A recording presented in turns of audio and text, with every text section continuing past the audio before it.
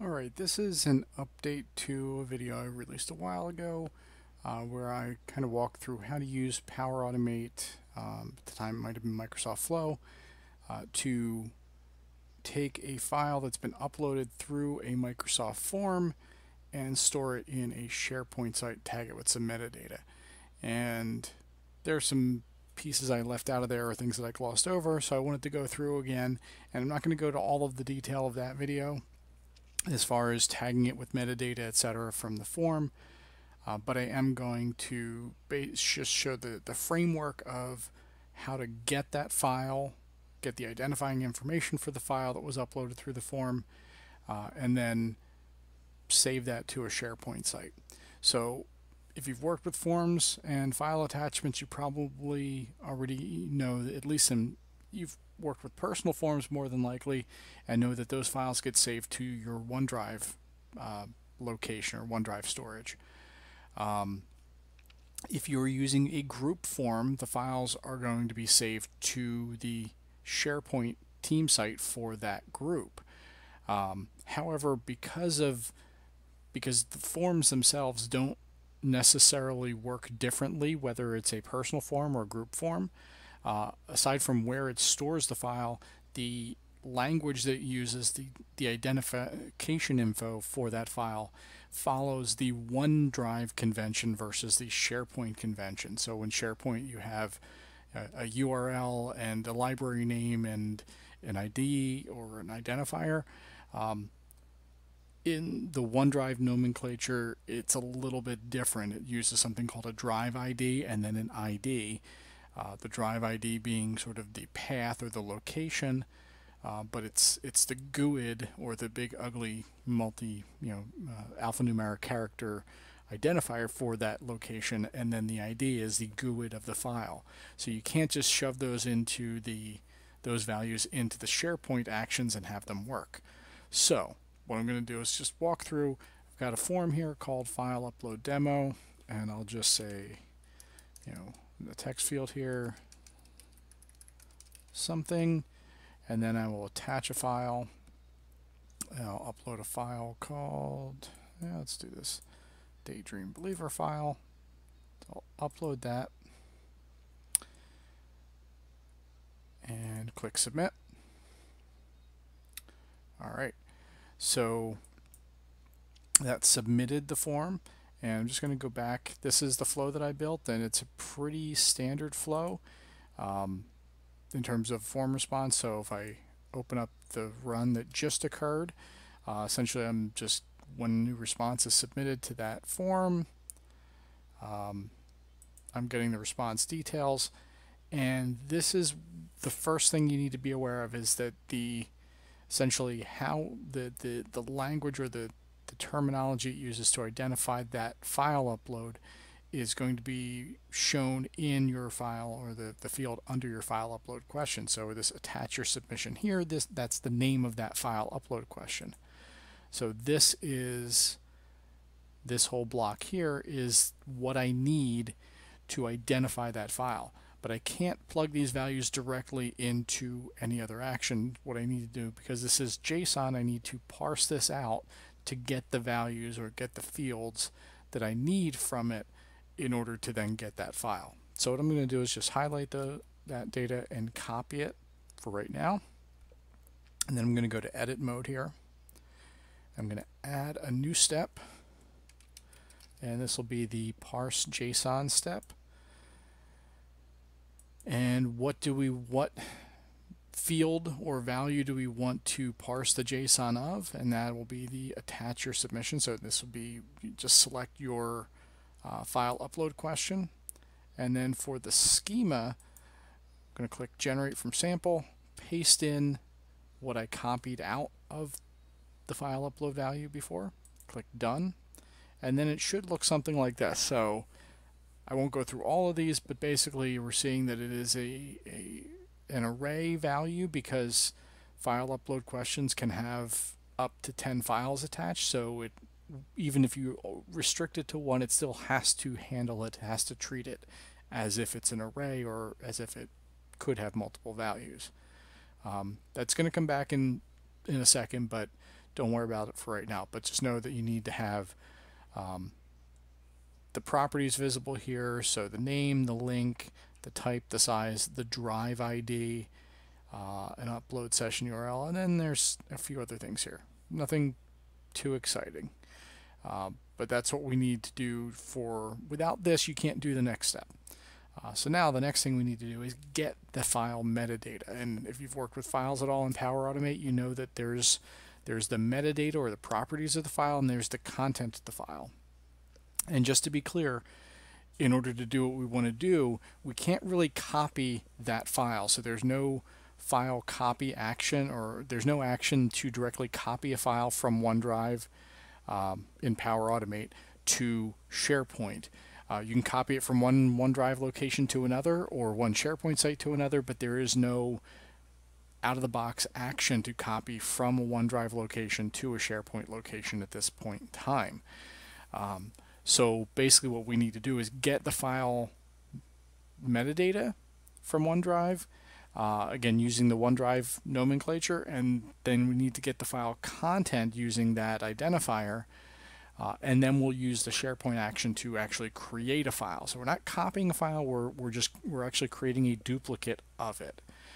So the first thing we need to do is get that file metadata. So I'll say get file metadata. And again, I need to use the OneDrive for Business connection or connector. And then for the, this is the tricky part, for the unique identifier of the file, we need to actually concatenate or stick together two different values here. So we need the drive ID. This is that big ugly GUID of the location in OneDrive where the file is stored, or in SharePoint, again, it's that value is used interchangeably. And then I need a period or a dot, and then we need the ID. So essentially the drive ID dot ID, that is the unique identifier for that file that this action needs to get the metadata. Now that I have the metadata, and you'll see, you may have noticed that when I selected that drive ID, it forced us into this apply to each loop. Again, this is because that file attached, there might be one file attached, there might be 10 files attached.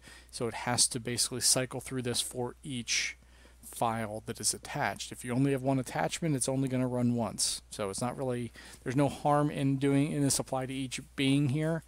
But if you are in a situation where you're allowing multiple attachments, then absolutely you need the apply to each. All right. So now that we have the metadata, I need to get the content of the file. So I'll do get file content, again from the OneDrive for Business connector. And in this case, I'm going to select the ID, the unique identifier that's being output by the file metadata action previous. So that's it. Now I have the metadata, the properties of the file, and I have the content. So the next thing I need to do is write that file to SharePoint. And in that case, obviously, I need to use the SharePoint action. So I'm going to select create file from the SharePoint connector. And then I'm just going to select a SharePoint site here, select my sandbox site, and I'll go to, I have a folder here, a library called archive files. We'll save it there. Now for the file name, I'm going to use the name that's output by that Parse JSON, which will be the name of the file.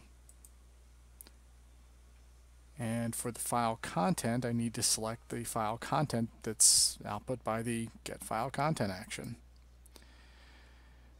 And that's it. So I'm going to hit save. And then I'm going to go back to my form. And I'm just going to throw another file here and attach that. And we'll just grab some other random Word document, collecting signatures. Sure, why not? Select that, upload it, go back to our flow, and fingers crossed that it's running. If I did everything right, it should succeed. It did.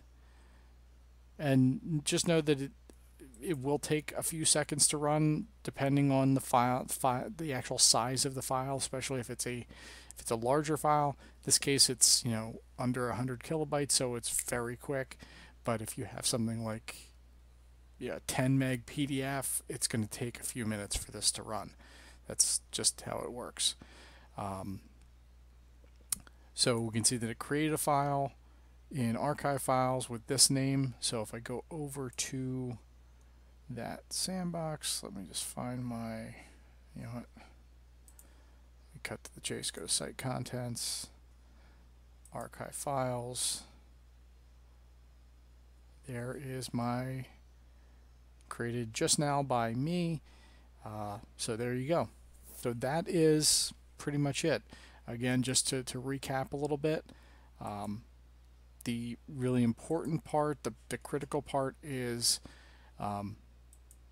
getting the response details, parsing the JSON that's returned in the file attachment question, so that you're getting the proper values. And then the real key is using the OneDrive actions to get the file metadata and the content, and then you can write that file. In this case, we're creating a file in SharePoint. If we wanted to create a file in some other somewhere else in OneDrive, we could do that.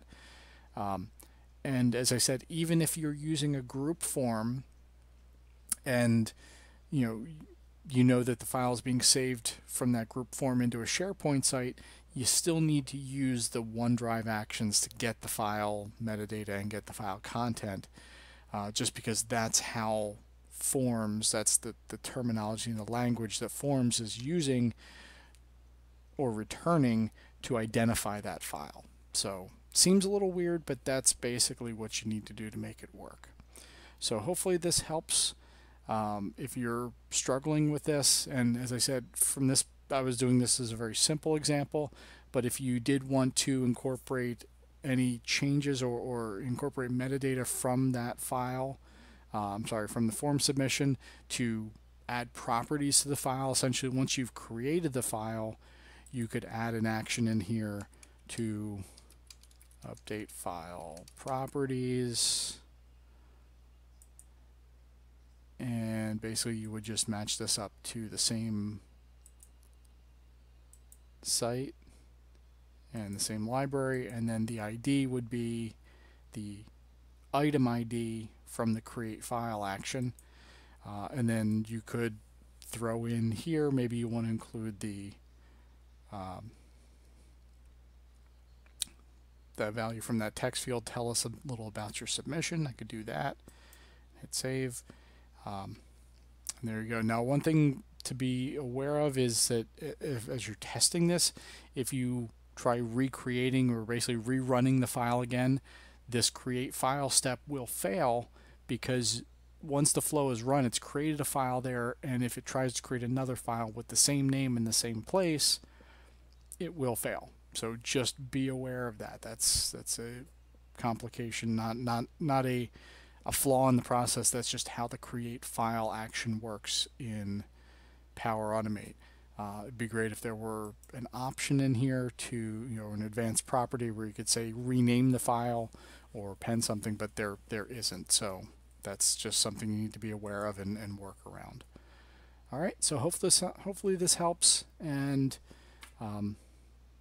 please, if you have any questions, leave them in the comments below.